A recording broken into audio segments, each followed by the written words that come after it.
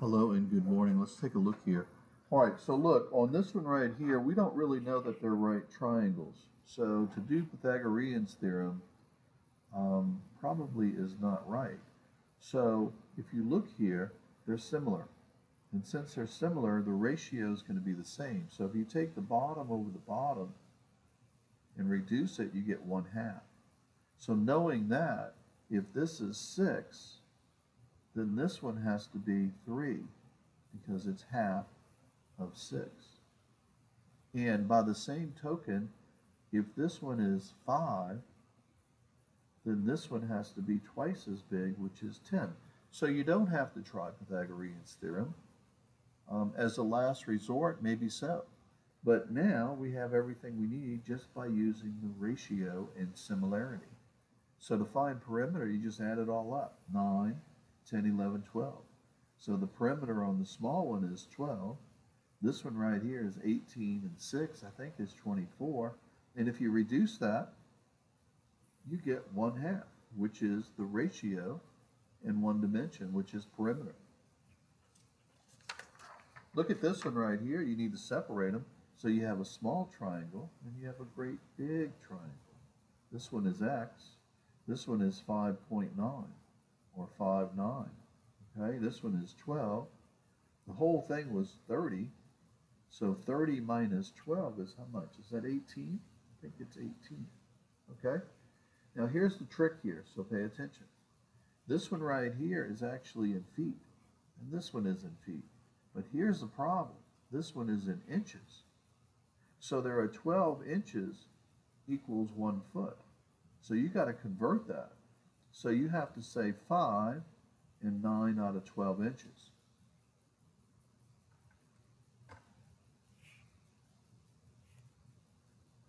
Okay, so let me slide that up. So we separated it, and here's the problem. You have 9 inches here. These are feet. Okay, so 30 minus that 12. And actually, no. Let me take that back. This whole thing here is 30. Okay, there it is. So we really have everything we need. Okay, so let's set it up.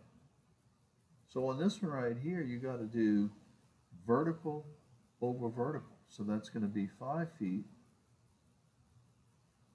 and 9 inches. So you got to put 9 out of 12 over x equals, keep the same direction, 12 over 30. You see, there are 9 inches in a foot, or rather 12 inches in a foot, but you have 9 inches, so it's 9 out of 12. Now you got to change that. So that's going to be 30 times that. 12 times 5 is 60, plus that 9 is going to be 69. Again, 12 times 5 is 60, plus that 9 makes 69 over 12 equals 12x, right here. Now you got to divide by 12. When you divide by 12, the 12 is actually on the bottom. So what you're going to have is 30 times 69 divided by 144. Let's see what that is. So 30 times 69 equals, divided by 144 equals, I get 14 and 3/8. 14.37.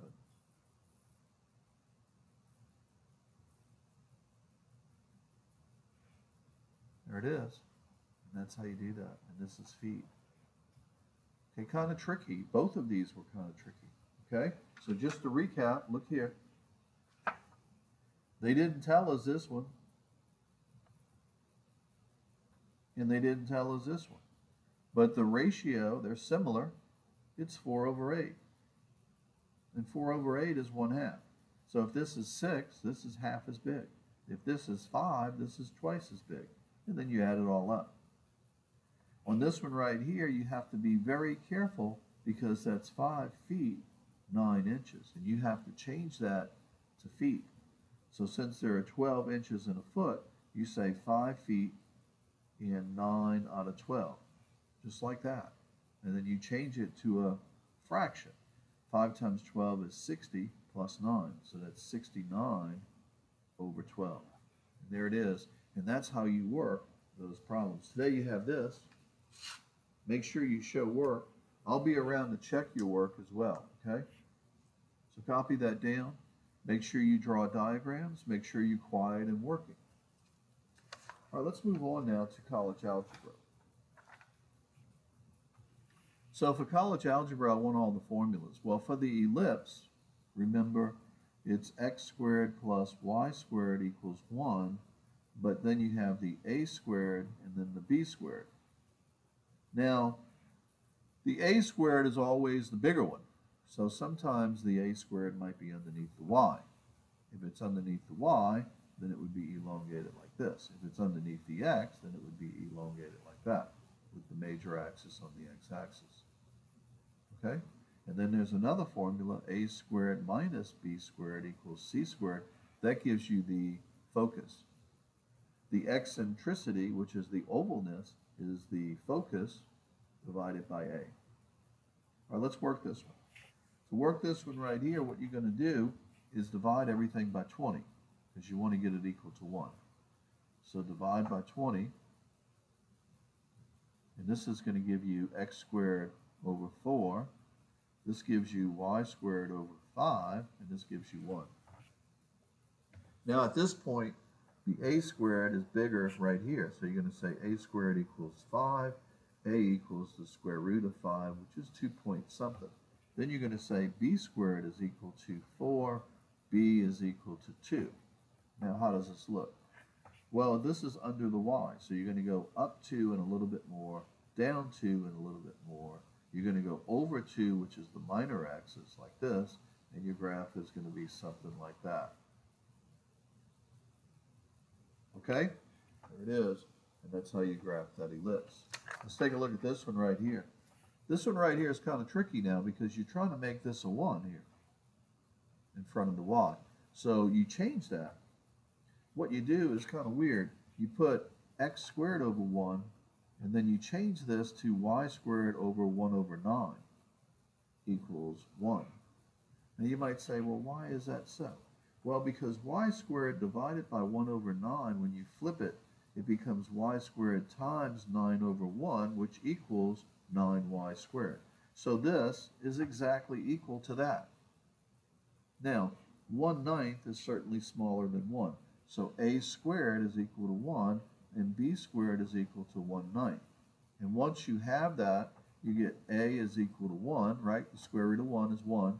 And then here you get b is equal to 1/3. Now you graph it. So on this one right here, the x is elongated along the x. So you're going to go over 1. This one you're only going to go up 1/3 and down 1/3. So this is going to look something like this. Now you still have to compute the foci. So the foci is going to be, let me think here, a squared minus b squared equals c squared. So the a squared is 1.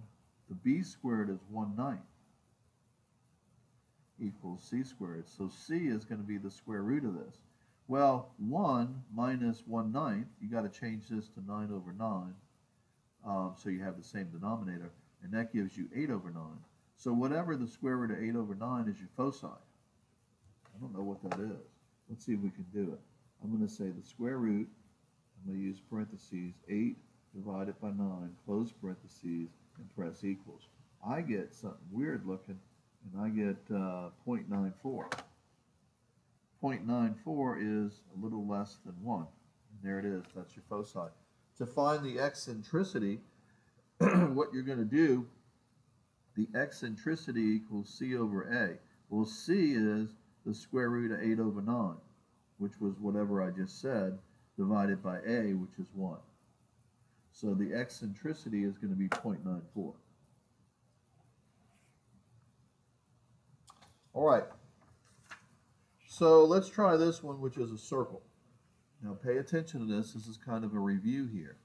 All right, so what I would do first, if I had to do it, is probably move the 16 to the other side. So I'm going to say negative 16. I'm going to put my x's together. So x squared minus 10x plus y squared. At this point, I'm going to complete the square. So half of 10 is 5, and 5 squared is 25. So I want to add 25 here and add 25 here. When you do that, that becomes x minus 5, and you get this. And whatever that is 9. Okay? So remember I taught you opposite, opposite, square root. Now this right here obviously must have been a 0 squared if you expand it out. So the circle, or the center of the circle, is going to be the opposite, which is 5, and the opposite, which is 0. So the graph of this circle is over 5, up 0, like that. The radius is the square root of 9, which equals 3. So you're going to go over 3, 1, 0, 1, 2, 3. Scratch that one out.